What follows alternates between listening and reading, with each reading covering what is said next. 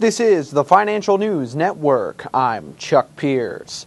GE Healthcare announced FDA clearance of Optima CT660, a compact computed tomography system offering improvements from its predecessors in diagnostics capabilities at low dose levels.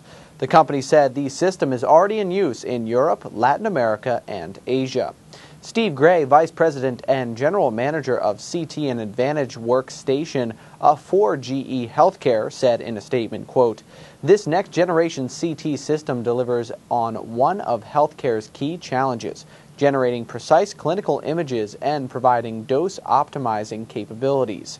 Boosted by GE's advanced low-dose imaging technology, Optima CT660's purposeful design and workflow enhancements also provide flexibility to facilities that may be constrained by space or resources, which aids healthcare professionals seeking to do more with less and best serve their patients' needs."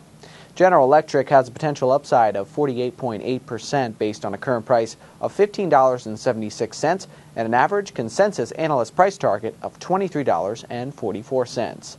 That's your latest news. I'm Chuck Pierce. Keep it here to the Financial News Network, FNNO.com.